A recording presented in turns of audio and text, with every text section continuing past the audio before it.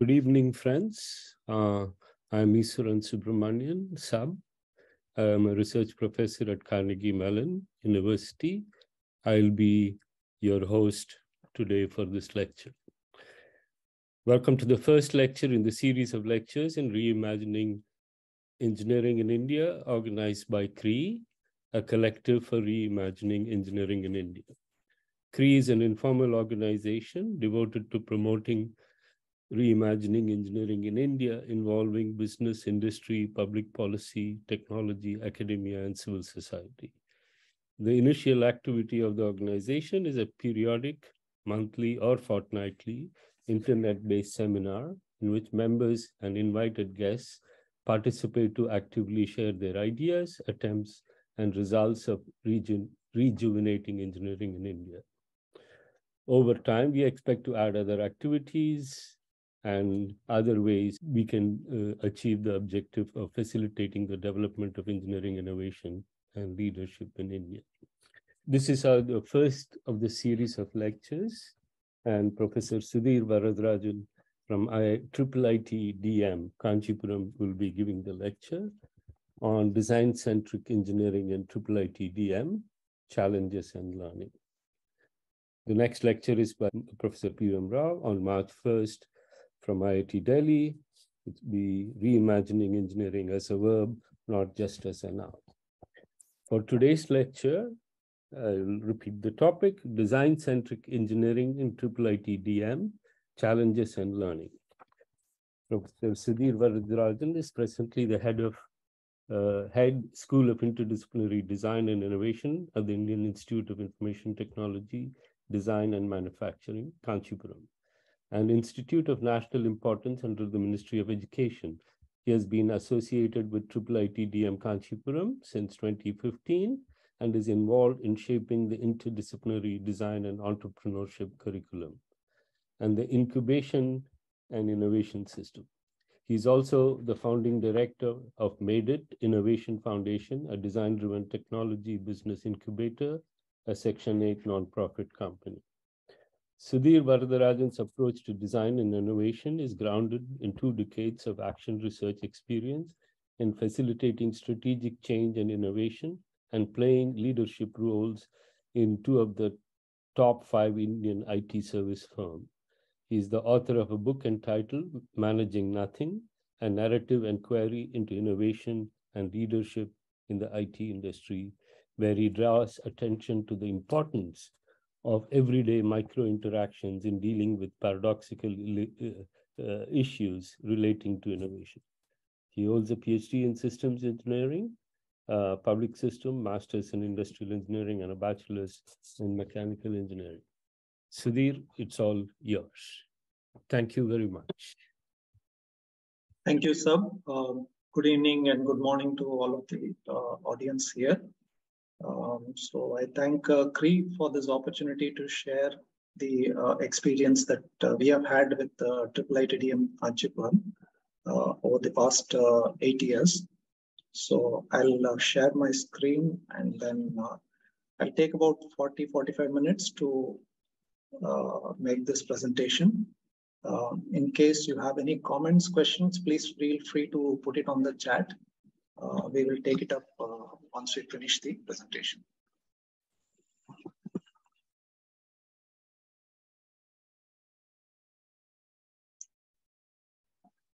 So the way I have structured this presentation is broadly in 3 parts. Part A, I'll briefly talk about the genesis of this institute and the challenging vision that it has got. Second, I'll talk about the first iteration that we went through in terms of developing this interdisciplinary design-centric program at an undergraduate level and at a dual degree level. Then the iteration 2, which is mostly the last 3 years that we are doing in terms of expanding the program and launching a few other programs as well. This is how I have structured the presentation. So if you look at the history of how IIITDM Kanchipuram came into place, it has its roots in some of the trends within the country as well as global.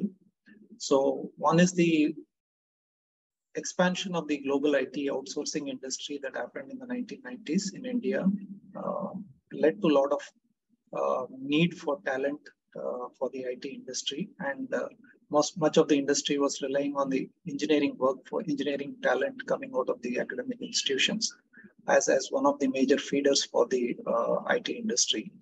But at the same time, there was also a challenge in terms of looking at the competitiveness within the manufacturing sector.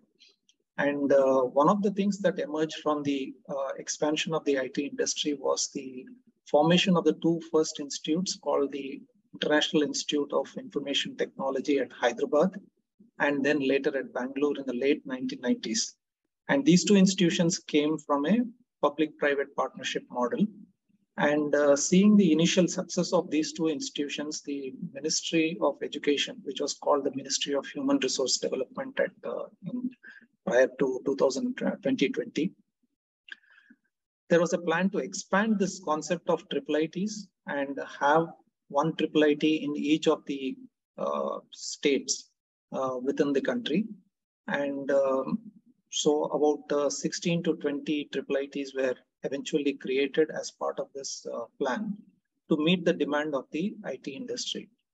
But also what happened was a few IIITs were chosen, about 5 IIITs were chosen to focus on specific domains. Like, for example, the IIIT Gwalior was asked to look at one domain, governance, and another IIIT Allahabad was looking at management. So there were two institutions which were mooted to look at called the IIITDM, which is largely the IT and engineering nexus. This one was in Jabalpur, that was set up in 2005. And the second one was IIITDM Kanchipuram, which came up in 2007. 2007, the IIITDM Kanchipuram was asked to be mentored by the Indian Institute of Technology in Madras. Both are based in Chennai. And so that was a mentor institution for IIITDM Kanchipuram. Globally, if you see around 2007, there have been some changes going on in terms of relooking at engineering education, starting with the iFoundry initiative with Illinois Institute of Technology. Similarly, we have had in 2009, I think SUTD was set up in Singapore with partnership with MIT. And there was also a significant expansion within the IITs, which happened in 2008. The number of IITs were increased. There was also a faculty shortage, but one of the key things also started happening, largely out of the global financial crisis, was the acceleration of the digital trend. And this movement towards startups and other things started taking shape around that period. So IIITDM, which started off in 2007, for the first 4 years, it was based out of the IIT Madras in Chennai within their campus before they moved to their own campus in 2011. So the institute initially started by launching what was called an interdisciplinary engineering program in 2009, where within the 3 streams, mechanical, electronics, and computer engineering, there was a kind of flavor of mechanical students studying a little bit of control systems, electronic students studying a little bit about software, or computer engineering students studying a little bit about hardware. This kind of mix was brought into the program in the 2009. And if you look at, there were also a few product design and management courses were added. In total, about 10% of the curriculum used to be for product design and humanities and management. In 2014, there have been significant changes also happening in the wider ecosystem, where publications like the Whole New Engineer, which showcase the experience of all in iFoundry, those started coming up. There was also a study organized by the NITs, National Institutes of Technology, which was called the Design Spine for NITs, which was done by the India Design Council. And they had proposed a model of incorporating a set of courses within the engineering program so that engineers get an exposure to product design. So similar initiatives in 2015, we have had the National Institutional Ranking Framework, which came up. Then there was a focus on implementing teaching learning centers, design innovation centers in several institutions. So these are the trends which were unfolding. And in parallel, if you see, IIITDM Kanchipuram went through a major revision of curriculum in 2014. So the major revision led to almost like 17% credits being devoted to product design and management humanities. And it was also, there was a 5-month credited internship added as part of this new program. And they had also launched about 5 new dual degree programs covering in computer engineering, in electronics, like VLSI design, signal processing, advanced manufacturing, and mechanical product design.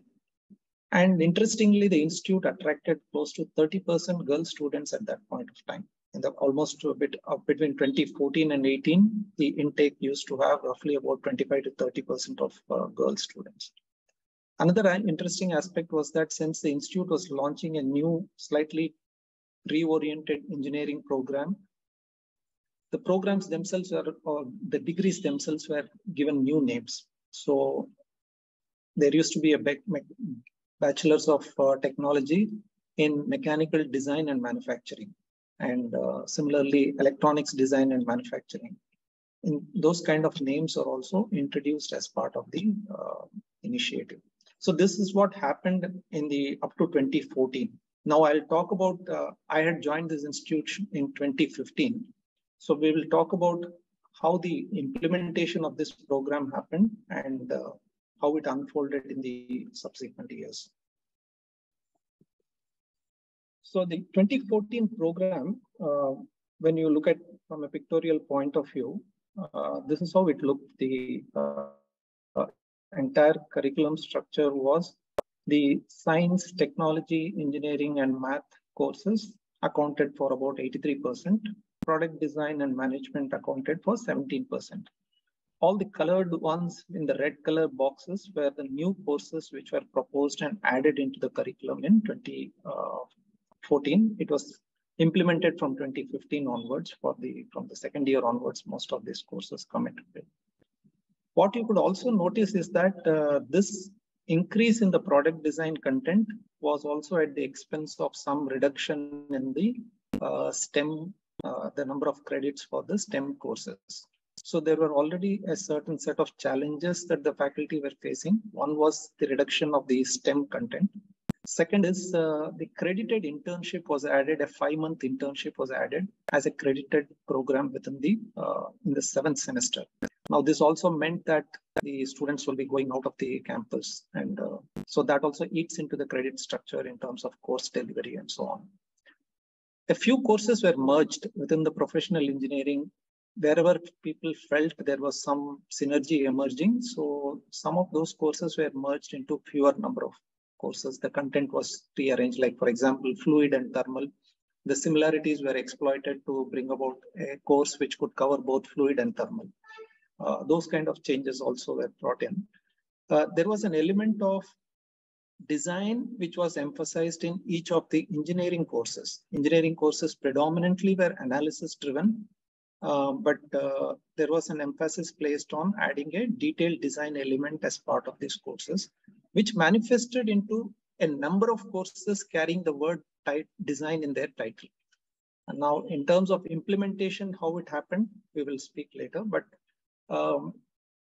so at the outset, when you look at the curriculum structure, syllabus, the word design would be very prominent. Almost everywhere you will find the word design, whether it is an engineering course or a product design course and so on. Another aspect or challenge which probably the faculty in the early stages faced was some of the STEM faculty were encouraged to actually teach product design with the hope that they will start embracing the design elements and bring it back into their own engineering streams. With that hope, some of the engineering faculty were asked to teach the design courses. Now, this was also a challenge for people coming with certain background, science and math and engineering background, to absorb a slightly different content and then deliver it and exhibit mastery on that. So these were definitely challenges that the faculty encountered. they had already gone through the first year implementation in the sense of implementing the first year courses. And this is where the I had technically joined in 2015. So this is the situation prior to my joining the institute. So as people started exploring what IIITDM was, both from a faculty point of view, students and external stakeholders, whether it is companies and so on, a lot of questions started coming up. So in Sanskrit, there is a word called neti neti, which means not this, not that. So for example, somebody used to look at this institute and ask, is it a IIIT? Which means, is it an institute of information technology? Because it belongs to the cluster of institutions which fall under the IIIT Act. Someone else would look at this institute, since it was mentored by IIT Madras somewhere, and a lot of faculty had PhDs from IIT Madras. They would ask the question, is it IIT Madras or is it an IIT? And somebody would look at the design aspect and then say, is it a National Institute of Design? And for each of these questions, the answer would be no, not this, not that. Then what is it? So this is the kind of initial challenges which started emerging. And the degree names themselves had difficulty in the market, because some of the industry is used to taking people with a certain degree. And when they see a new degree coming in, they need to make sense whether, is this what you call as mechanical design and manufacturing? Is it same as mechanical engineering? So these kind of questions. And then a bigger question was, where is this institute? Because the name Kanchipuram is tagged to the title of the institute. A normal perception is that it is in a place called Kanchipuram. But physically, we are in Chennai. We were in Kanchipuram district, but it is physically in Chennai. So this created a host of confusion in the minds of various stakeholders, and started adding to their little bit of difficulty about what this institution meant. And added to that, if you bring in the various permutations of how these words might play out in terms of information technology, design, and manufacturing, the complexity only increases and also leads to multiple interpretations, right? So one of the very broadly, if you look at the institute's website, you will find that the first interpretation is listed as the part of the institute's content on the website. So it is like IT-enabled design and manufacturing, which means application of IT into engineering, design, and manufacturing process, like building CAD tools or developing robotics or 3D printing or product lifecycle management, Industry 4.0. All these things fit into that perspective. But a question that if one can seriously ask, is this not being done by other centrally funded institutions? Most of them are already doing this. Even when this institute came into play, some of these capabilities are fairly well evolved in some of the centrally funded institutions. So what was the need for setting up another institute on a similar line? That's a question which comes to mind. Second aspect is there is another interpretation one can look at is this institute meant for building IT, which is both hardware and software, that is unique to India's problems, right? Or to foster what is today called as Digital India movement and so on. But if you closely again ask the same question, aren't the computer science departments in existing institutions or the other IIITs meant to address this problem? And some institutions are doing this. Some departments, computer science department in IIT Madras has developed the Shakti processor, which is an indigenous microprocessor. Similarly, there are some groups in institutions like IIT Bombay which are working on local language computing, which is called as Indic computing. And so there are few initiatives like that. But again, is there a need for another institute to just focus on these aspects? That again is a question mark. Then comes the third one, which is a little more broader interpretation of this whole concept. which is essentially how is one able to leverage design and information technology to improve competitiveness of Indian manufacturing, make it more knowledge intensive, and at the same time, explore what is called Indianness in design or Indianness in information technology or manufacturing. So it is both for India and by India. That is the theme which emerges when we look at the third bubble at the bottom, or the picture at the bottom. Now, this particular theme is actually subsumes the first two themes. And today, if we ask the question, is there any central institution which is actually looking into this problem and creating a talent base for this kind of integral vision? One can say that there may not be, right? But the counter question also comes is there really a need for this kind of institute? Is industry really desperately looking for this? That's also a question mark. So what emerges from this is when you look at the original document, the project report of this institute, it had elements of the first and the third, right? So broadly, this third vision in a way closely relates to the original document, but it's a very steep challenge for a faculty or departments in any institution. It's not an easy challenge to grapple with. It's an extremely steep challenge, especially for when you're creating a new institute and expect that institute to build this entire brand. So that's in a way, I'm painting the picture of the kind of context or the vision, the complexity that is there within the vision of this institute. Now, this is where the first cycle of implementation started happening. In 2015, there was a situation with the institute for certain reasons where there was a freeze on recruitment of regular faculty or the tenured faculty, and they were forced to look at the contract or visiting faculty at that point of time. Between 2015 to 17, there was a situation of that type. And therefore, they had reached out they had put in advertisements. And what happened was a few people joined with largely industry experience during that period. So between 2015 and 17, we had about 8 to 10 people joining the institute, and most of them came with strong industry experience of at least 15, 20 years of industry experience in areas like product development. This happened in a way, like some of us, like for example, I joined and then I brought a couple of people, and somebody else joined, they brought a couple of people. Like that, it happened. But that was one very important factor in the implementation of this. Then second thing which also started was, once some of us started working on these courses, especially the third semester course called Systems Thinking for Design, we started introducing the problem-based learning method for a couple of reasons. One is the concept itself. The institute's motto says learning by doing.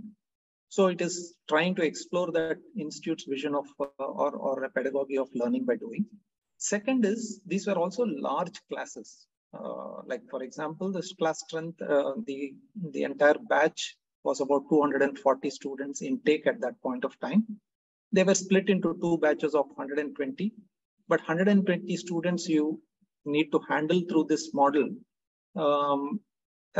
Just a teaching model will not work. And therefore, when we adopted a problem-based learning model, there were a lot of challenges in terms of how do you structure the teams, whether you should start defining a problem and so on.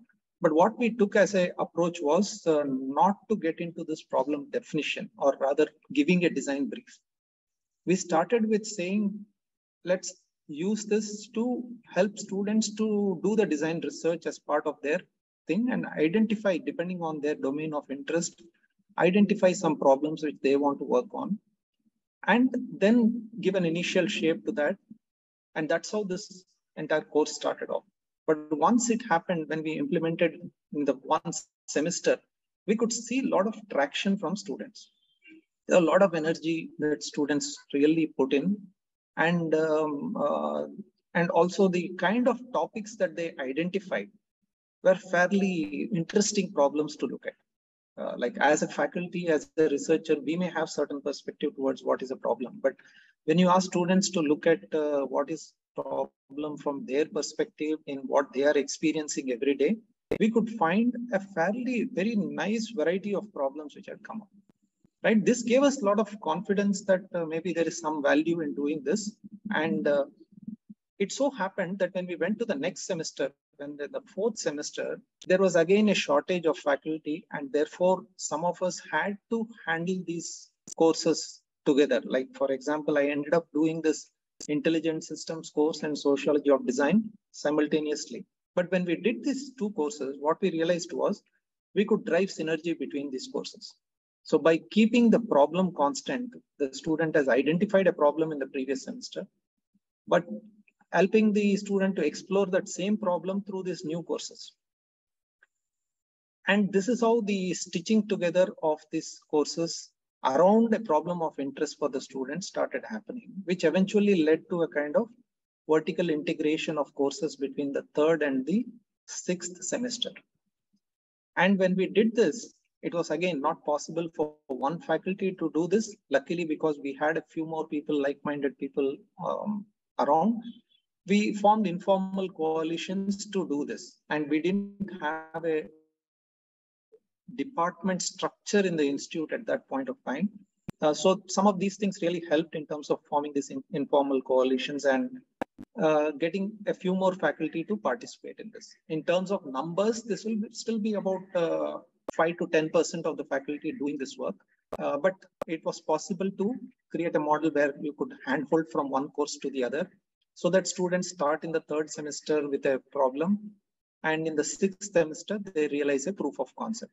And this is also in line with the function behavior structure model that is used in the design. So we could see a logical flow happening through this structure. And this kept happening for about continuously since then. And we tried a lot of things in terms of supporting the engagement in this process through multiple ways. One is getting students to reflect on what they are doing, getting them to actually interact with other students to understand and define problems collaboratively, taking a problem and keeping the focus around the problem through the courses, and also exposing them to an external audience through industry open house events, and creating an IT backbone where a lot of this content was digitized. We recorded these classes very early because there was a teaching learning center which was set up at that point. And they had this infrastructure to deal with recording and so on.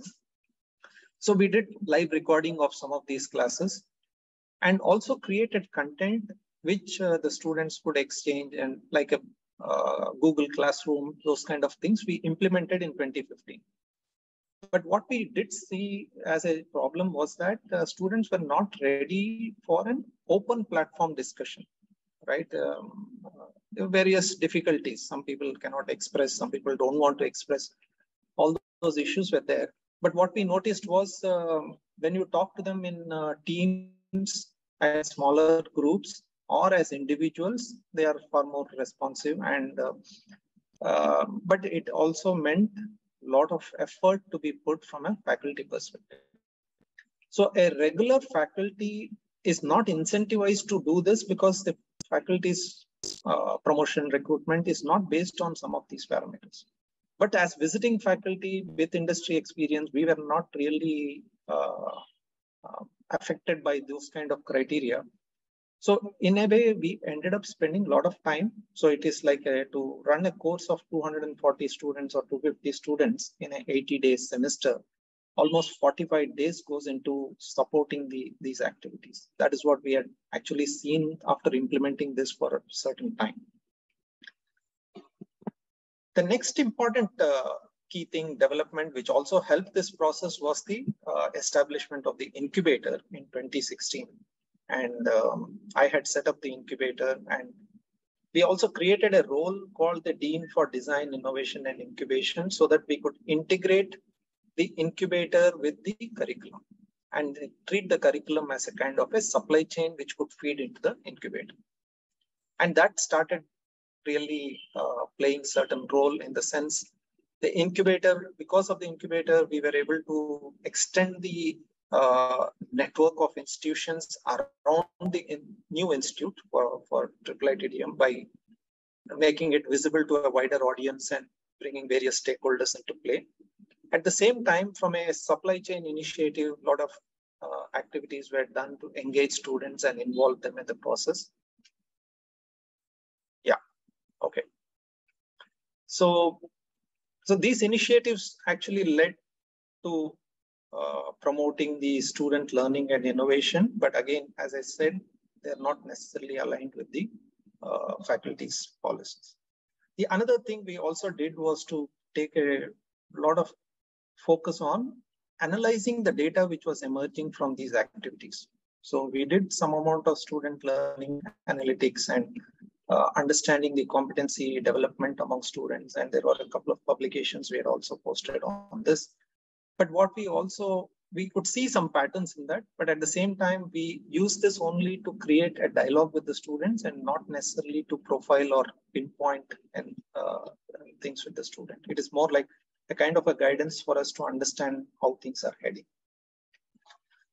Another very important thing emerged as we went through this implementation. A lot of this conflict and contradiction started emerging, and instead of getting very disheartened with that or getting into negativity around that, we slowly turned it around to as a potential learning opportunity. So some of these paradoxes that students were experiencing as part of the sociology course, we used that course as a kind of a crucible in which we could ask the students to express the kind of contradictions they are experiencing, and also critically review that, not only individually, but as a group. And when this started happening, some new meanings started emerging in terms of what this actually design-centric engineering meant. And the most important insight I would say is students at a very high level used to say that they are learning nothing. But when we started really trying to make sense of what do they mean by learning nothing, what we realized is for certain students, this 17% of credits was looking like 50%. And for some students, the 83% of credits was looking like 50%. So they were either getting into, when faced with a contradiction, they were either getting into an either or mode or a both and mode. And both are problematic. So somebody assuming that it is either engineering or design, is missing the story. Somebody who is seeing this as engineering and design is also not understanding the right way.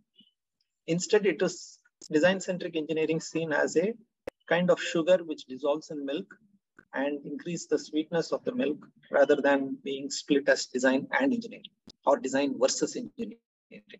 This is a very important insight which came out from working with students and exploring their contradictions and so on. But it's again a very challenging thing because we had to spend a lot of time doing almost one-to-one meetings with 200, 300 students every semester.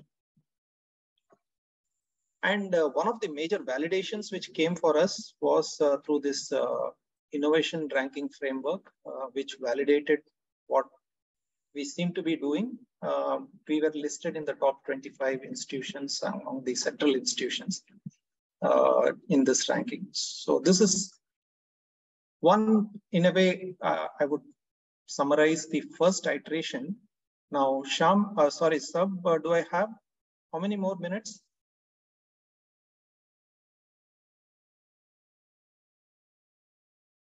You can have 10 more minutes. Okay. I would say. Yeah, thank you. So now around 2020, we all know the pandemic came into play.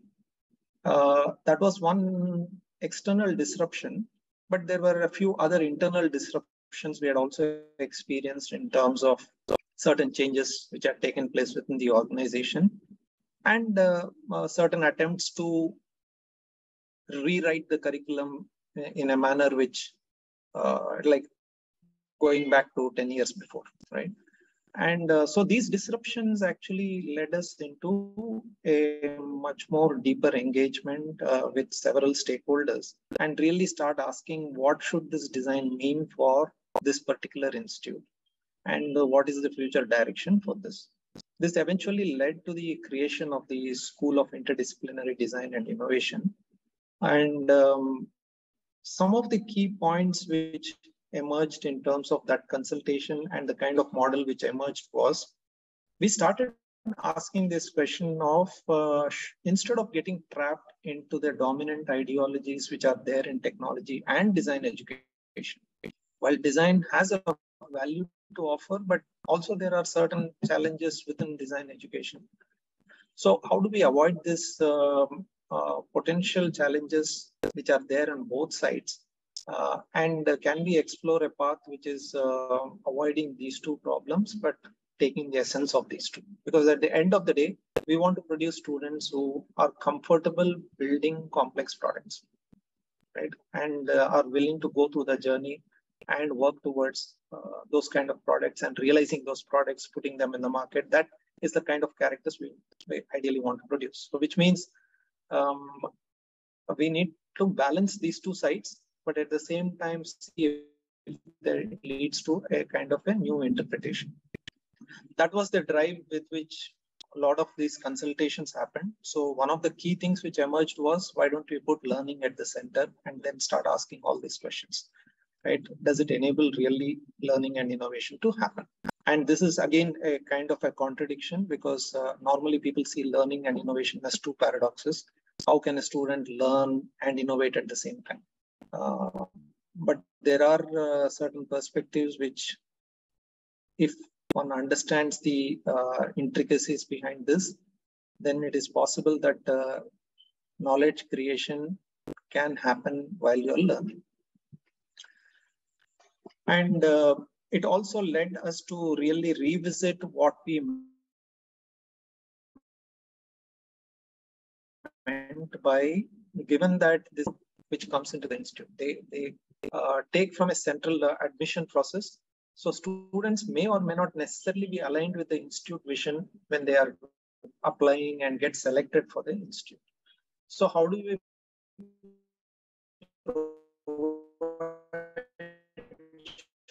choice for different students who are coming at the mandate of the institute? So we eventually identified three clusters or three categories of students that we might be nurturing. One is what we called as BTechs or engineers who have a basic orientation towards product design. Second category is where the BTech with a minor in design came into play. And the third one is the Master of Design program. So this is the three kinds of segmentation we have done. And based on that, we had created a pathway where all students coming into the institute will have a certain orientation towards product design, given the mandate of this institute. But those 20% of those who are inclined towards more moving in the direction of design, they can get a minor in design by doing a few more credits in that area. And those who are interested in a master's, they can come and do a Master of Design. Master of Design also has a lateral entry. And then we introduced a PhD program by design. It is an interdisciplinary design program. They may do research in different domains like physics or any material science and so on, or electronics and so on. But can they absorb an element of design and imbibe that into their research, so that you bring a much broader flavor to exploring the research in any domain? With that perspective, the PhD program has also been started. So this started in 2021. The MDes started in 2021. And so this new program got implemented from 2020 onwards. So some of the things that we are now experimenting and understanding as part of this is we have arrived at this logical sequence of building the flow from the first semester onwards. Because what we see is the behavioral change that we are attempting cannot happen in one course or in one semester, needs to be continuously developed over a period of time. And yeah, thank you. And one of the key challenges is students coming into this process are not necessarily ready for this journey, right? They come through a certain qualification process, but preparing them for engineering and innovation needs some more work and some amount of unlearning. That's where we introduced this foundation course and the sociology course in the first 2 semesters, so that improving their engagement. They are right now in a very cognitive state where disembodied, disconnected with the context. That's the kind of characteristic they exhibit. So getting them to start embracing or connecting with a context, connecting with materials around them, and then being in a position to critically question and understand how they are forming opinions. These two are very critical for them to start working towards product design. So these two have been brought in the early stages, and we are going through this implementation. We are seeing some useful insights in this, which we might bring out as a separate publication. Because embodied cognition, some perspectives we are trying to leverage in addressing the first year activities. And also the synergy between that and the social aspect. So socio-material aspect integration is something which one does not find significantly done, or there is a lot of scope to further look into that. That's an aspect we are trying to explore in this one. So overall, if you say, what is that we have understood in terms of embracing design and also trying to enrich design is putting, first of all, practice in the first. And both social and material and the reflexivity and practice become a very integral starting point for everything. And enhancing the observation skills with a very strong emphasis on empathy and aesthetic appreciation. And developing ways to abstract and synthesize in different ways, not just the induction or deduction, but also looking at the abductive ways of creating new knowledge. And instilling a sense of ownership and belief to make a difference. So this is what we are slowly converging towards in terms of what we mean by design-centric engineering education. And so I would say IIITDM Kanchipuram is still a work in progress, and we have taken some steps in this direction, but still there is a lot to learn. And also it is about what we started as a few people, 2 or 3 people. Today, it includes about 20% of the organization, which is about 4 or 5 people who are regulars, regular faculty within the school. Then we have collaborators from other departments, another 7 or 8 people. And then we have another 30% coming from the industry as adjunct faculty. So we have created a model which is a mix of all 3. It's not one silo department. It is a few people and collaborators from other departments and external people. So that's the kind of model we have evolved for the school.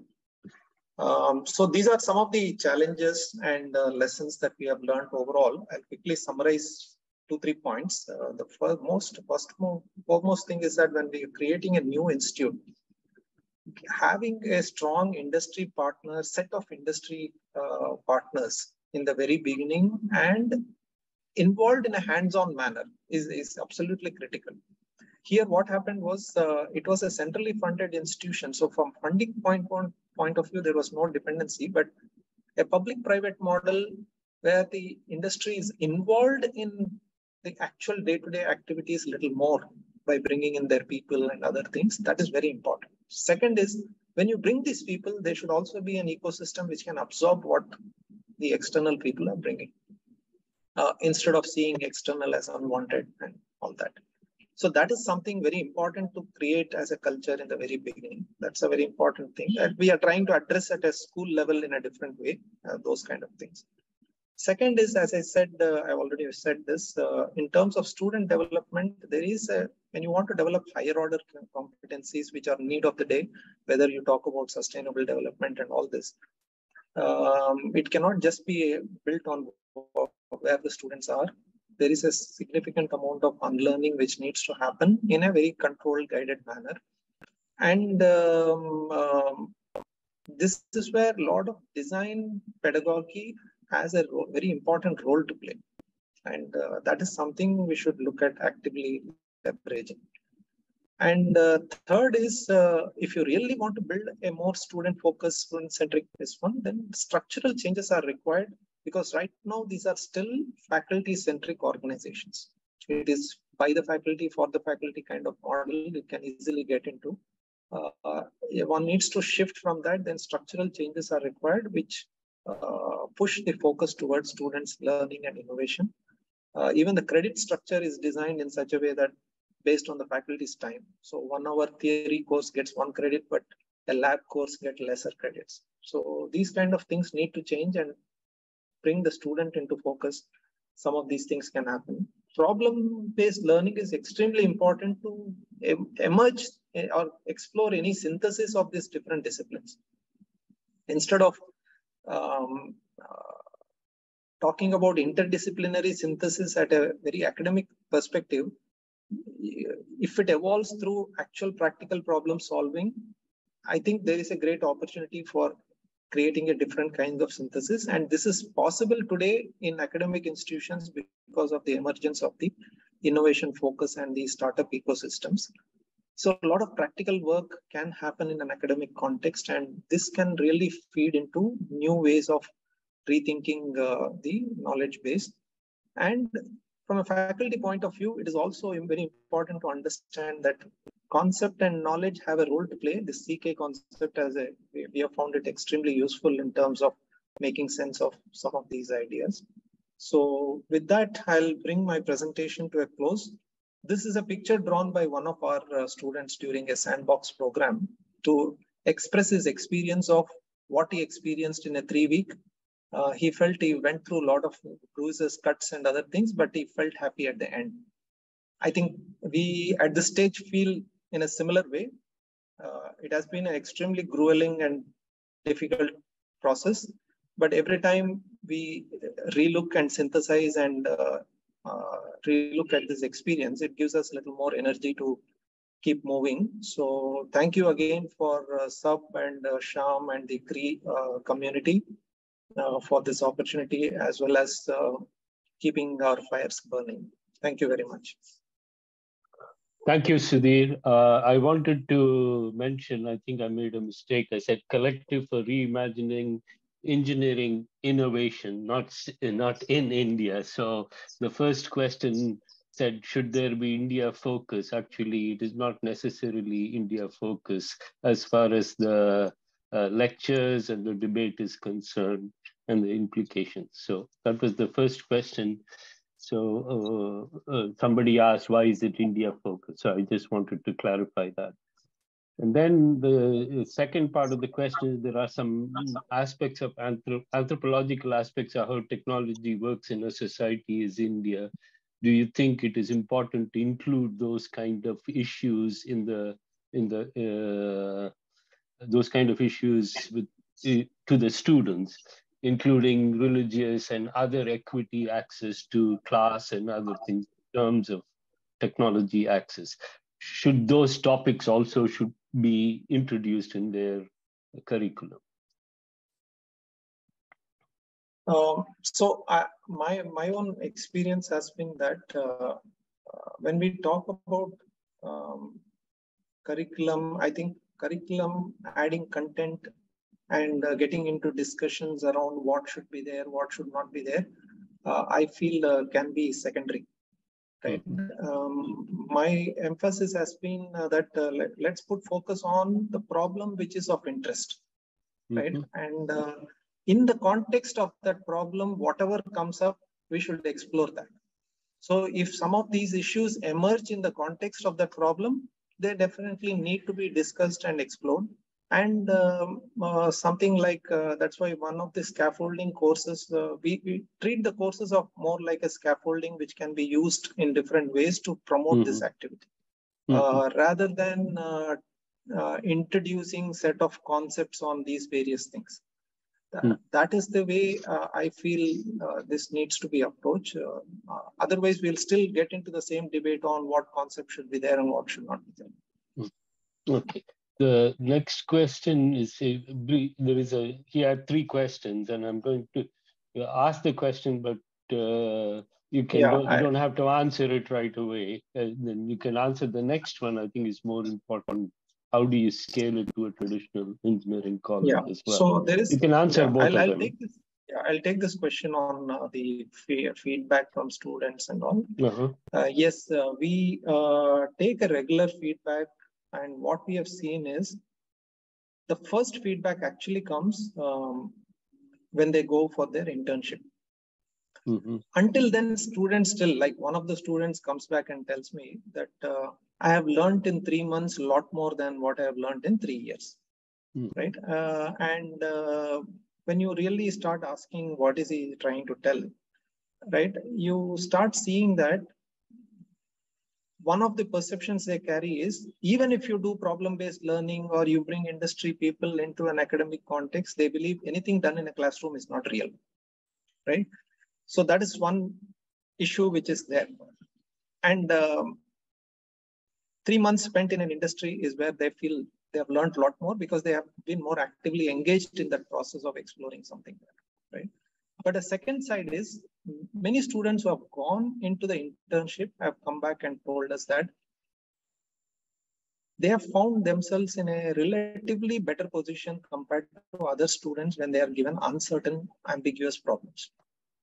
Their ability to deal with ambiguity, uncertainty, they felt they were slightly better off compared to students coming from other institutions. Now, this is the first level validation we have collected consistently across. Also, I've been tracking a lot of students who have closely worked with me about the last 5-6 years. About 40 to 60 students have worked with me. What I've seen is almost like 15% have taken to startups.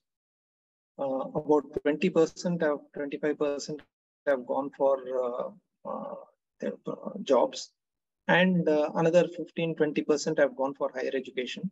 So, and another 10% or 12% have gone for direct PhD programs. So those who have actually participated in the process and absorbed it a little bit, we have seen the level of maturity of the student also go up significantly. Now, somebody said, can you measure? There are a few instruments we have tried to really understand, distinguish between students who are able to exhibit a higher level of maturity than compared to other students. Now, those instruments, we have published a couple of articles on that. So, but those are activity-based observations, and we can clearly see through those responses to those activities, the distinctions between the maturity levels of students. So these are some things that we could see. Now, coming to the other question, whether we can scale it up or replicate. Again, this is a question we frequently hear when I was in the industry. The same thing comes up.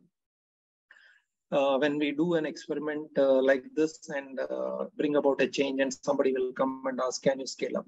My response is that instead of asking the question, why don't you participate in the process, right? It is not a magical set of rules that one can take and then replicate in multiple places. It requires people to participate and explore it in their own context in different ways. But what is really required for bringing about some of these things is to create a space within the curriculum where students, it is like an open space can be created within the curriculum, which allows the student to explore along with some good facilitators. That is what is really required. Right now, it is like a curriculum overloaded with content and everybody trying to transfer the content, but there is no real space for the student to explore something on their own and then come back and ask what they need to know, right? But creating that kind of space can be a good starting point without emphasizing on what needs to be taught. Let the what needs to be taught emerge out of the practical experience in that particular context, and then you give it a formal shape that will last longer. And each institute, given its different resource profile, different input quality, different network, needs to figure out this in their context. But it all has to start with people just rolling their sleeves and start doing it. So that is what I would say. It is not like a magic mantra or something. Somebody puts 4 rules and everybody follows. It may not work like that. Go ahead, and you have access to the chat anyway. Yeah. Yeah. Okay.